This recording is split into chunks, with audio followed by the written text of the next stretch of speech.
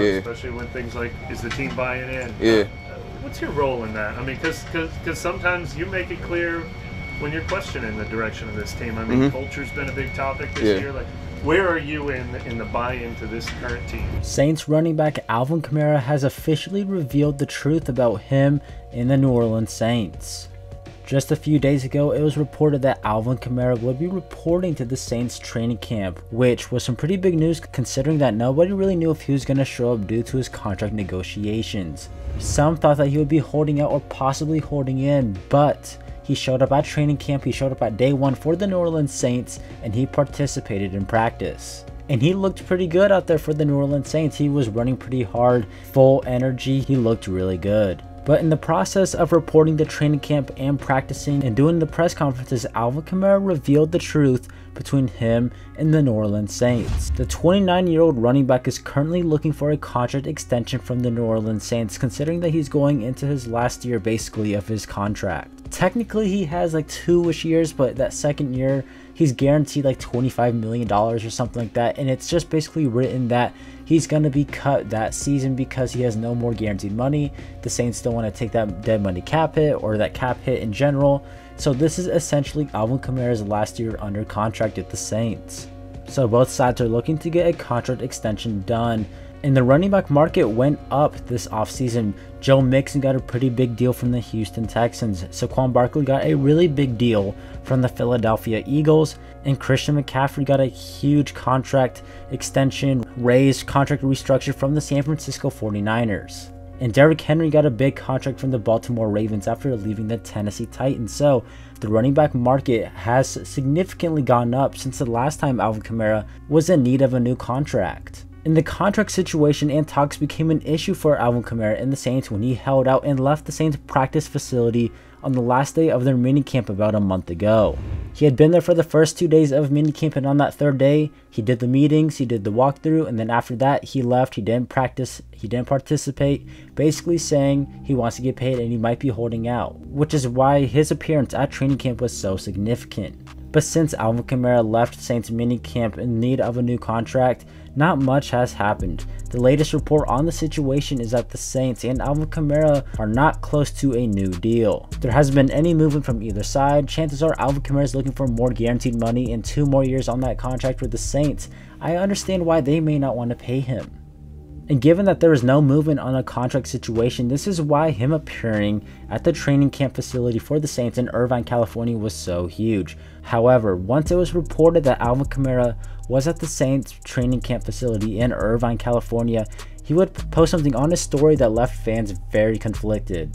He posted a photo of him and Marshawn Lynch, and Marshawn Lynch has that famous quote saying, "I'm here just so I won't get fined." I'm here so I won't get fined. Basically, Alvin Kamara could possibly be saying that he's only showing up to the Saints practice facility and training camp so he doesn't get fined. Then after Wednesday's practice, the first day of Saints training camp, Alvin Kamara compared the truth in his press conference. Basically, Alvin Kamara said he showed up so he wouldn't lose out on money when he's trying to, in fact, get more money on a contract extension. He also said he showed up because he didn't want to let down the team or his teammates, doesn't want to hurt them over negotiations with the front office. It's 2 separate things. Yeah, I ain't stupid. I ain't gonna get the money up. I'm trying to get some money, right? So I was gonna be here. I mean, and I'll be a fool to spite my teammates because of a dispute I'm having with upstairs, or I wouldn't even call it a dispute. We're just having conversations about compensation.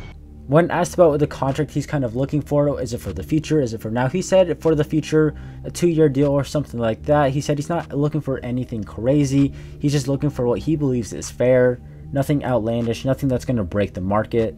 Just for me to set the record, it's not. I'm not asking for nothing. I'm not asking for nothing crazy where it's like, oh my gosh, we can't do that. You know, well, that's my perception of it. Whatever the perception is upstairs with whoever makes those decisions, it's obviously different than what my perception is. So, but while Alvin Kamara may see it as fair for him, the Saints may not see it that way. The Saints right now see an aging running back who hasn't been very productive over the last few years. A running back who's almost 30 years old, and typically paying aging running backs does not end well. And typically if you're a team that's close to winning a Super Bowl, then you pay the running backs. If you're a contender, having a high paid running back is a luxury. But if you're a team like the Saints, not close to winning a Super Bowl, not contending, paying a guy, Alvin Kamara, who's close to 30 years old at a position where you can easily replace the player, it isn't typically ideal or smart to do so. The Texans, Super Bowl contenders by far, paid Mixon. The Ravens paid Henry. Eagles paid Saquon Barkley. The 49ers extended Christian McCaffrey. All those teams could be Super Bowl contenders. Having a high-paid running back is a luxury, and the Saints don't have that luxury to pay a 30-year-old running back who could have aging running back syndrome. However, though, Alvin Kamara basically rebutted this in that same press conference by saying he doesn't feel like he has the running back aging syndrome. He said he feels great and could play another 4 to 5 years. Those meetings, but for me, it was obviously disappointing the past 2 years I had. And I'm not gonna point fingers at what it was or what. I just know I don't feel like I'm on a decline. I feel like I could play for 4 or 5 more years if I want to, if it goes there.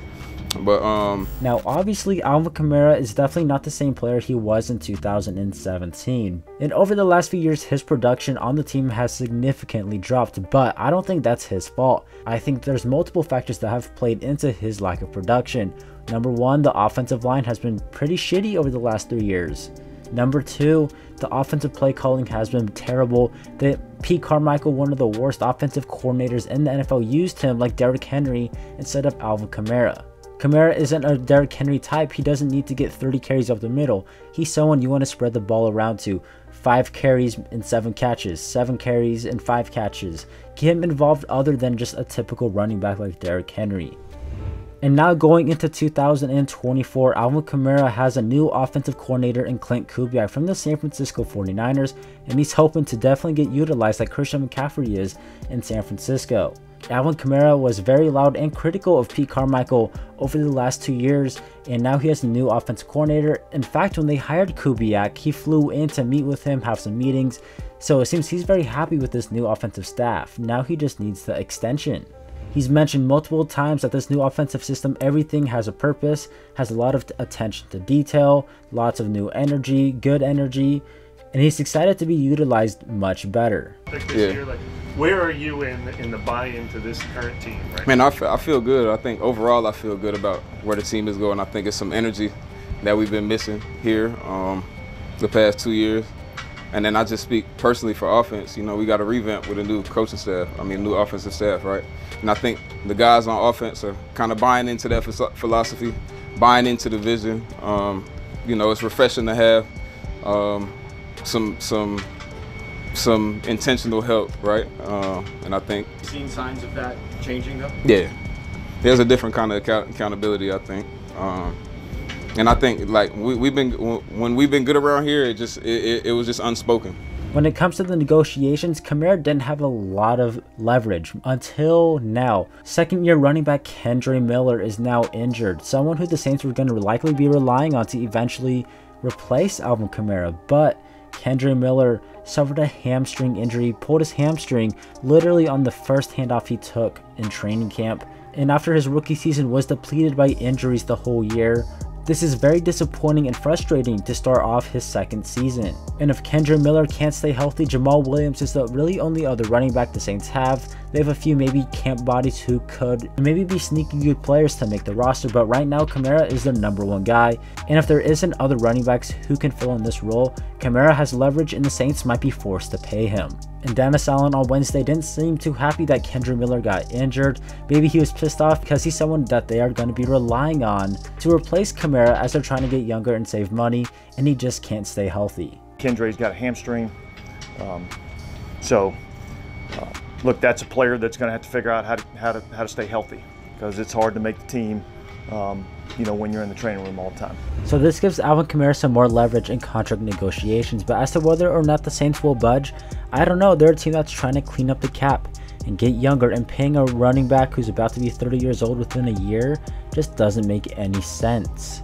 And I would love to keep Alvin Kamara. He's a Saints legend, but at the same time, you want to pay him at the right price, and if he's not going to budge either, then I wouldn't pay him. You want to get it at the right price. You don't want to overpay for a 30-year-old running back. But contract or not, Alvin Kamara said that he's going to play this season whether he signs an extension with the Saints or not. He said he's here, he's training, he's working with the team, he's with the team, he's going to be playing. So Either way, we're going to see what Alvin Kamara can do this season under this new offensive coordinator and Clint Kubiak, and see, does he have aging running back syndrome.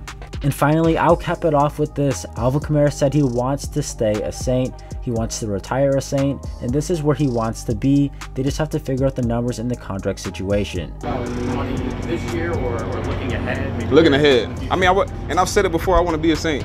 You know what I'm saying? I want to retire here. If I got to play football somewhere else, I'll probably be somewhere with my feet kicked up in Africa somewhere or something like that. But if you enjoyed this video, make sure you subscribe to my channel for more daily NFL content. Have a good one. Peace.